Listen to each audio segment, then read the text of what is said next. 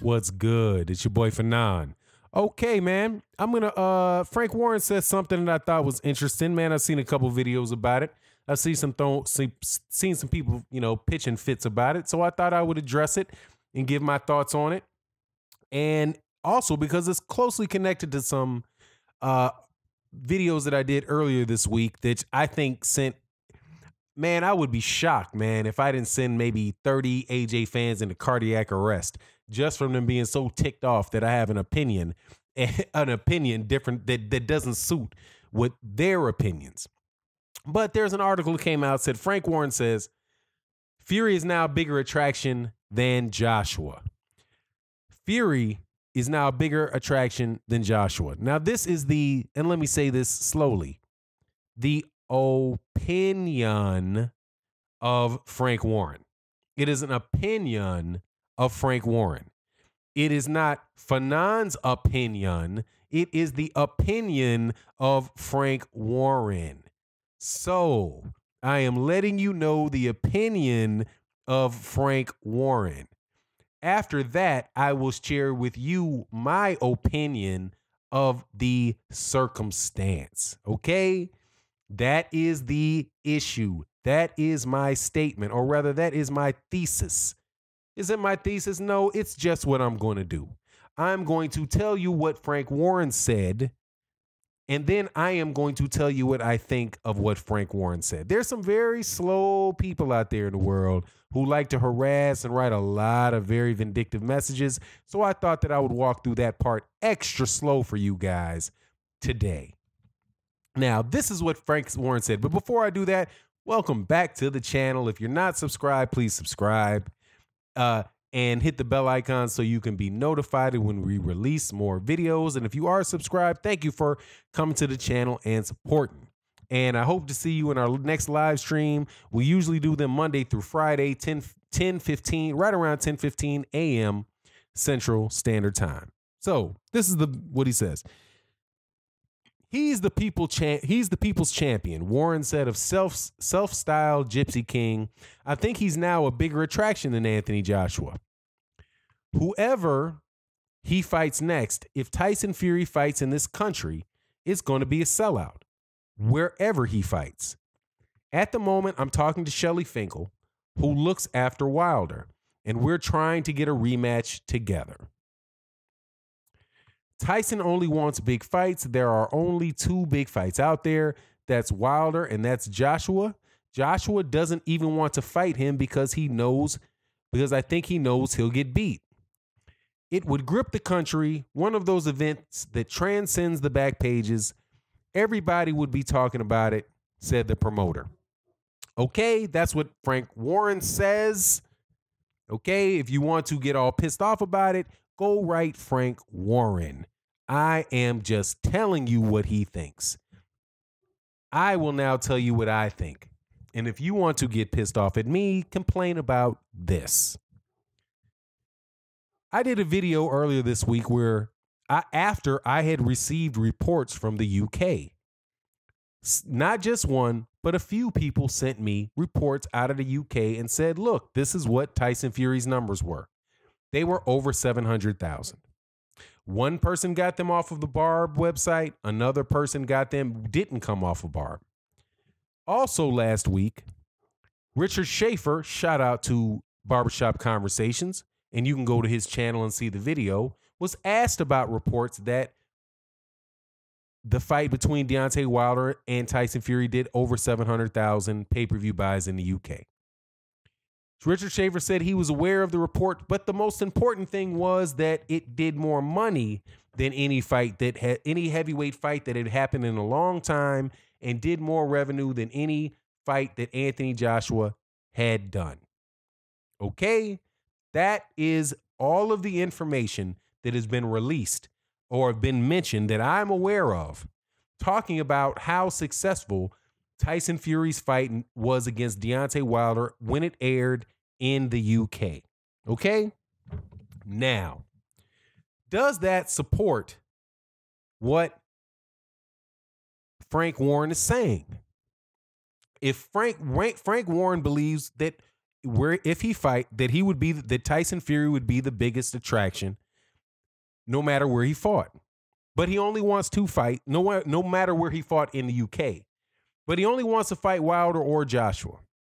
Now, clearly, well, not clearly, it's my opinion that if Tyson Fury were to fight Deontay Wilder in the UK, my suspicion,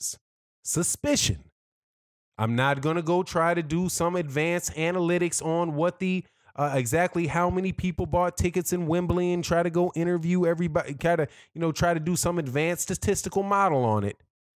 Just licking my thumb and sticking it in the air and seeing which way the wind blows tells me that it would do extremely, extremely well.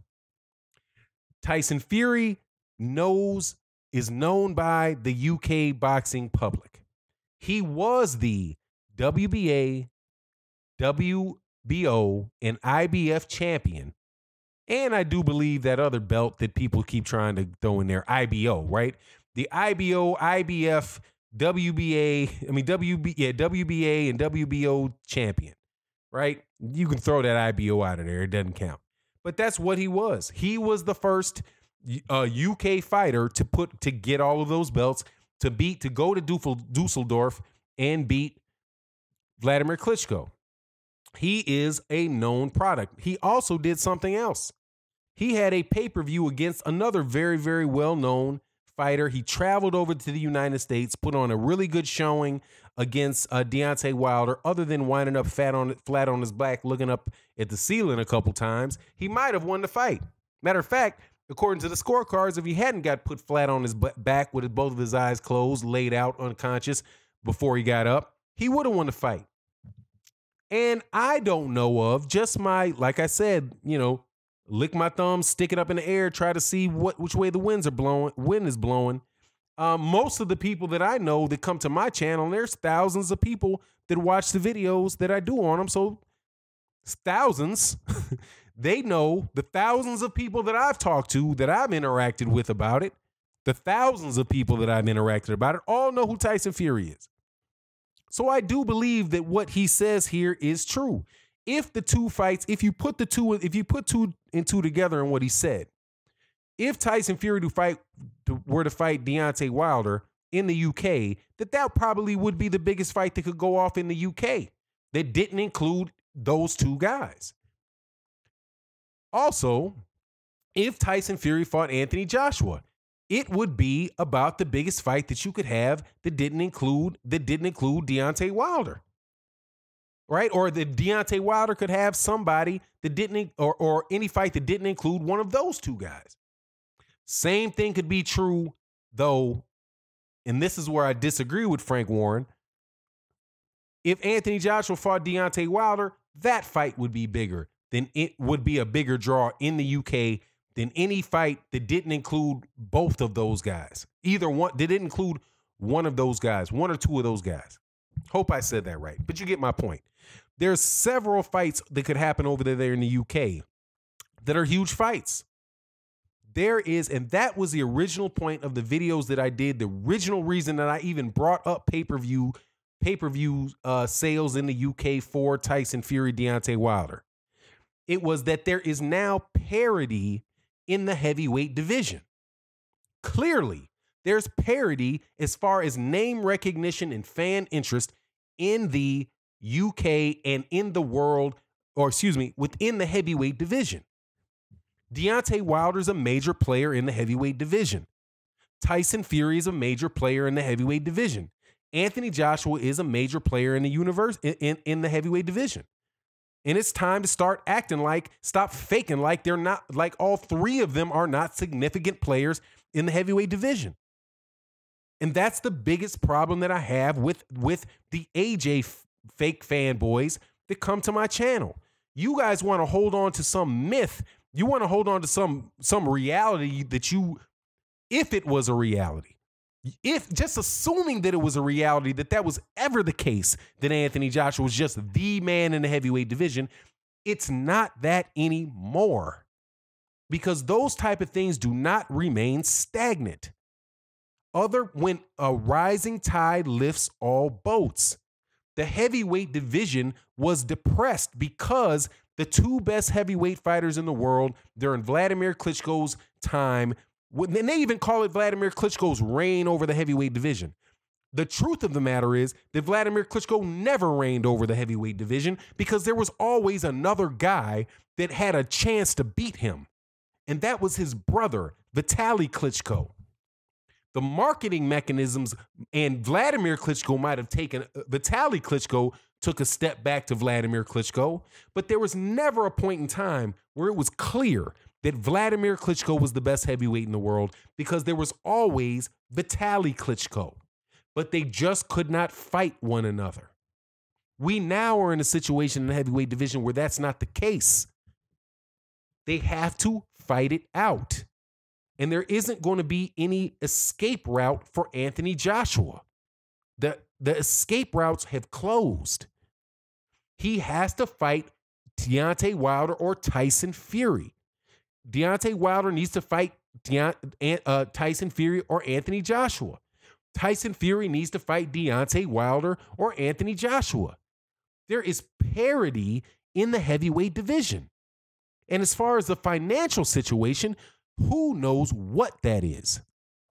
I went back and forth with a channel that I used to respect, and I have to admit, I'm not respecting anymore. We do not know what for sure what the pay-per-view numbers are for Deontay Wilder, Tyson Fury in the United States. We don't know. All we have is a rumor of what they were and what they were trending for and what people believe that they will end off at. And that's all we know. There is not some official final number released for the pay-per-view numbers for Deontay Wilder, Tyson Fury. They do not exist. Similarly, there are no final official numbers released by Skybox for any of Anthony Joshua's pay-per-views. None. The numbers that are on Barbed are estimations. They are not the actual numbers. So if we want to talk about proof and evidence about what numbers people have, then you can't use any of these guys' numbers. You can't use Anthony Joshua's numbers. You can't use Deontay Wilder's numbers. You do not know what the official numbers were in the United States. We do not know what the official the official numbers for Deontay Wilder, Tyson Fury were in the United States. We do not know what the official numbers are for them in the UK. We do not know for sure we don't know what the official pay-per-view numbers were for Anthony Joshua versus Vladimir Klitschko, versus Carlos Takam, versus Joseph Parker, or versus Alexander Povetkin. We do not know them because Sky Sports has never released them. We also do not know how much money they have made. Because unless you have a profit and loss statement that was given to you by Eddie Hearn and Matchroom, unless you have access to their profit and loss statements, unless you actually have the actual receipts of the checks that were written, you do not know, and there's nowhere on the internet that you're going to find them. Same thing goes for Tyson Fury's numbers against Deontay Wilder. At the end of the day, we know one thing for sure amongst people that are boxing fans, because although I'm losing all kind of respect for you, for people to behave like you guys are behaving, we can acknowledge this. Every one of you know who Deontay Wilder is. Every one of you know who Tyson Fury is. Every one of you know who Anthony Joshua is. And every one of you have seen Tyson Fury, Deontay Wilder, and Anthony Joshua's fights. At the end of the day, the thing that should matter for real boxing fans is who do you think should win the fight and let the fights happen. But with Deontay Wilder, I'm not going to stand up here and demand that Deontay Wilder stop and not try to pursue one of those significant fights just to appease Anthony Joshua fans, because I don't believe, as when they call him calling his bluff, I don't believe Anthony Joshua wants to fight. I don't believe he's willing to fight Tyson Fury. And I don't believe he's willing to fight Deontay Wilder. I believe that he and Eddie Hearn, just like some of you guys, are still living back in 2000 in July, or is it May of 2017? Right? Where AJ standing on the stage, got all kind of, I just took over the world. Well, guess what, man? You took over the world and now you lost a couple countries. Okay? Some other people rose up. A cat rose up in the West. His name was Deontay Wilder. He rose up in the West. And you got a guy, the once and maybe future king of the UK boxing, Tyson Fury, right there. Deal with right now. Let's make the fights happen. But don't throw out a bunch of numbers that you can't validate for Anthony Joshua and then get on other people about numbers that they can't validate for Tyson Fury. And by validate, and Tyson Fury or Deontay Wilder. And when I mean validate, I mean validate. As in, show me the receipts. We are the boxing public. We are boxing fans. We don't have access to that information. All we have access to is what promoters tell us and what network or media outlets report.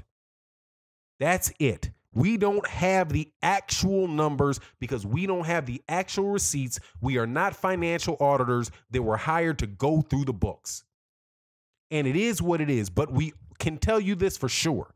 If the dude would get in the ring, you would know for sure what happened. For all the people that say Deontay Wilder lost to Tyson Fury, I can immediately, objectively prove to you that that's not the case.